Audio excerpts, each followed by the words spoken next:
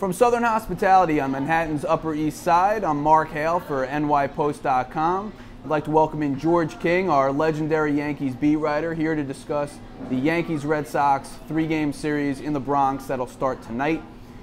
George termed it Baseball Armageddon in his story yesterday for the New York Post. And George, we got Freddie Garcia and John Lester to open up the series tonight, but the Red Sox won't have Clay Buchholz for Game 2. He's been scratched with back stiffness. George, how does Tim Wakefield taking Buchholz's spot impact things? I'm sure the Red Sox would rather have Buchholz. He's in their rotation. Wakefield's not on a regular basis. But the knuckleball becomes the wild card, and you just don't know how the Yankees will react to it. Wakefield's been around long enough. He's been very good against them. He's been very bad against them. I would assume, all things being equal, the Red Sox would rather have Buchholz. Buchholz pitched against the Yankees the first time we were in the Bronx last month. The Red Sox swept that series 3 games. They also took 2 out of 3 against the Yankees in Fenway back in April.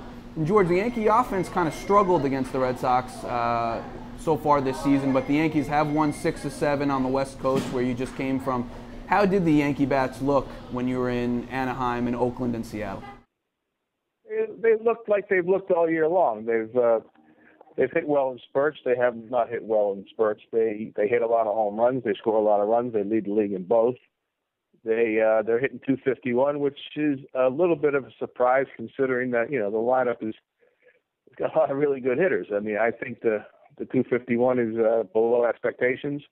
The home runs and the runs, I mean, that's how you judge. That's how you win games, score a run. So I don't think it's a bad thing that they're scoring runs, with home runs, but I would say that they would have to start hitting for a little higher average at some point.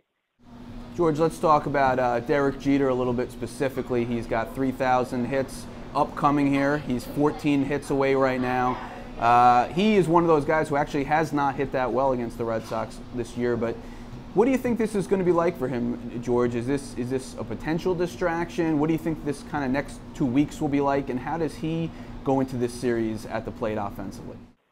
He can't be, it can't happen. I know some Yankee fans would love him to get that 14th hit in the bottom of the 14th Thursday night to beat the Red Sox. It's not going to happen. He's averaging a little bit over a hit a game, so he's not getting 4 hits every night here, 4+ hits. The distraction factor, it's going to be huge. This is not Kansas City. This is not Milwaukee. This is New York. This is Derek Jeter. The counterbalance of it is, everybody said 270 was a bad year last year. Well, he's at 260, the high 260s, and been floating around there for a couple of weeks here. It's going to be very, very, very interesting to see where it happens. If it's New York, if it's Yankee Stadium, it'll be a monumental event. It's going to be a big event if it's in Chicago or Cincinnati. There's 10 games here in this homestand. It's not out of the question, certainly, that he could get it at home, which I'm sure the Yankees would love.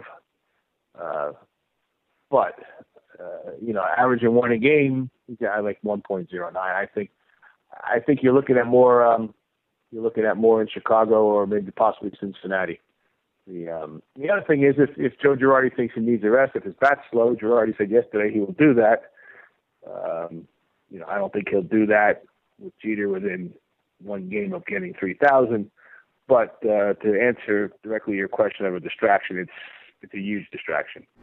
We'll see how it goes in the Bronx starting tonight against the Red Sox. George, the finale of this series is going to be CC Sabathia and Josh Beckett for the 3rd time this year.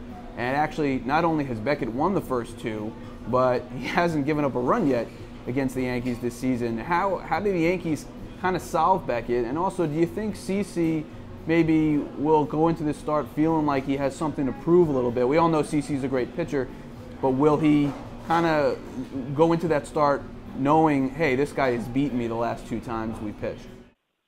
Well, I think, with Beckett, he's obviously back from the problems he had last year, pitching like an ace, which he played like an ace.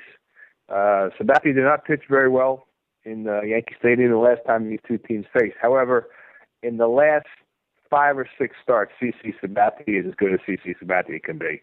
So I think what you have to do is you have to separate what you saw in middle of May from CC. I'd say in the last 4 starts, he's pitching as well as CC can pitch. I think you have to separate what you saw against the Red Sox to what you're seeing now.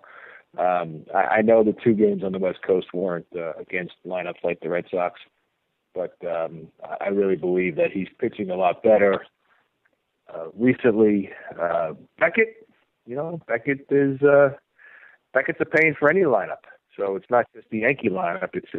He's when they have Lester, Buchholz, and Beckett, that's as good as any 3 in the American League. So I think the way that the Yankees beat Beckett is for CC to throw good.